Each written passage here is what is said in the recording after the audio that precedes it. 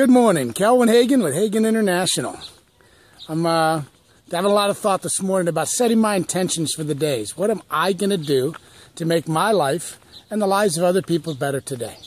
And I decided I was going to shoot this little video, and I was going to shoot a video, and the topic is, now get this, the topic is prayer.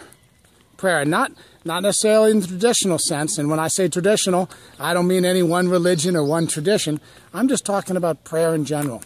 And I'm going to tell you what prayer is for me. What a prayer is for me is absolutely everything I do, everything I think, everything I say, everything I consume, and everything I put out. I believe that what a prayer really is our day-to-day actions and what that leads and brings us back to us. So that to me, a prayer is a request through the actions and the thoughts and things that we do. Now, does that mean that it's going to be a prayer like I pray I win the lottery, I pray I make $1 million? Absolutely not. However, those things could be a result of the prayers that you put out there. See, because what I believe a prayer really is that all prayers work and all prayers get us exactly what we want. Now, we may not know what we want. We may think we want to have that big car, that big boat, that big house. But our actions and our thoughts and our deeds, everything that we do, think, and say, don't lead to that. So here's what my thought is we don't always know what we want. However, our prayers, meaning everything we do, think, and say, is going to get us exactly what we want. So we need to figure out what we want and figure out what actions, thoughts, and deeds it's going to take to get those.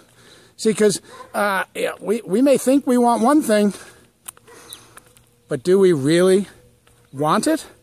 Or do we just like the picture of somebody having it? If we really wanted it, how come we get so angry at other people that have it? Because they have that success. We judge them and we do things. So here's what my thing for today is that I am going to look closely, really closely at everything I do, think, and say. Then I'm going to ask myself, is that guiding me? Is that going to bring to me what I truly want in my life? And if it's not, then I need to adjust my prayers to my God, my universe. And guys, this is not religious. I have no separation of business, personal, and spiritual. That's me. So what I need to do is I need to look at what my prayers to the universe are going to bring back to me. And guys, that doesn't mean I'm spending the days on my knees. It just means that I'm going to be aware that every single thing I do is a request for what I'm going to get. Peace.